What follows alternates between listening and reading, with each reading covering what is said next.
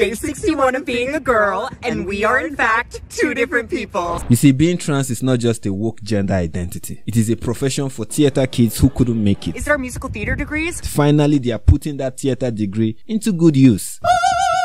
And the one with the unredeemable 5 o'clock shadow is just 61 days into the game. 304 more days and he will get a deal from Nike and Budweiser. So remember kids, a man can never fail in the West. Success always awaits him in the women's bathroom. All he needs are wigs, heels, and 365 days. Love ya!